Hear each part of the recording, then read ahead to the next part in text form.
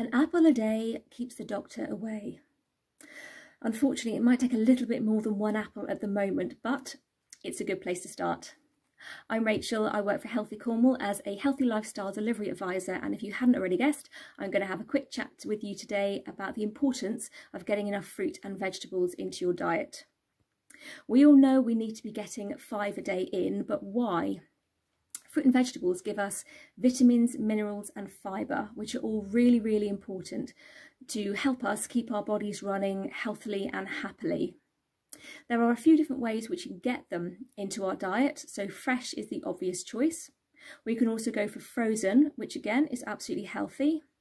Tinned is fine, we just need to double check and see what it's being kept in. So ideally we don't really want any sugar or salted water, and we don't want our fruit to be in syrup. We'd like it to be in its natural juices. Speaking of juice, having it in a juiced version is fine, but we only want a very small amount. 150 millilitres maximum is going to be a portion of fruit juice. The reason being is that our bodies don't have to work very hard to break it down at all, and so the sugar gets released into our bloodstream very quickly, and that can cause a blood glucose spike or a blood sugar spike, and that means we're getting a lot of energy in one go, and it's very hard for us to burn that off. So it's better if we can have our fruit and vegetables in its whole solid form as opposed to juice. Also, dried is absolutely fine, but what we need to do dried wise is have a much smaller portion. So a portion of fruit or veg is an apple, an orange, a banana. It's something you can fit comfortably in your hand, or a scoop of something if we're talking about vegetables. When we're talking about dried fruit, we want to have a smaller amount because we need to imagine what the fruit was like before it was dehydrated. So we don't want too much. So with our raisins or any other form of dried fruit, it's not going to be what you can comfortably hold in your hand, but it's going to be what you can fit in this smaller part of your palm. So if we're having our 5 a day, we want to think about the ratio. Ideally, we'd like you to have more vegetables than fruit because they are much lower in sugar. But really, unless you have any specific dietary requirements, for example, if you're diabetic and your diabetic nurse has given you specific information as to what you should have fruit-wise, then really a couple of pieces of fruit a day are absolutely fine. Don't get too caught up on the sugar content of them.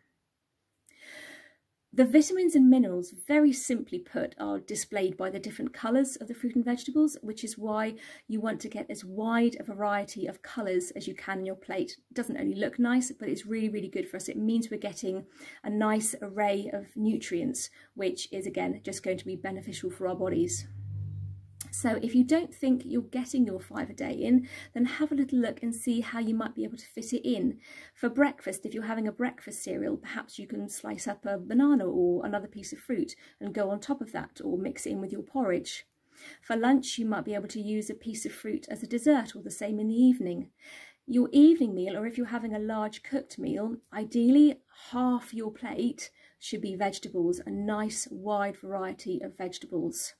And then they're also really good to have as snacks. You can have a piece of fruit as a snack, or perhaps carrot sticks or celery sticks as a snack. Things that also count towards your 5 a day are your beans and pulses, so our chickpeas, things like that. Baked beans also count, but see if you can get the reduced sugar or salt version. And also our sweet potatoes. Although they are potato, they do count towards one of our 5 a day. So, as I've said before, if you are already getting 5 a day, give yourself a pat on the back and see if you can get some more. But if you are not, then see if you can put a couple of these things in place to get your 5 a day in. It will be worth it. Your body will thank you, and I will thank you as well. So, keep looking after yourself, get your 5 a day, and I will check in with you later with some more information. Bye-bye.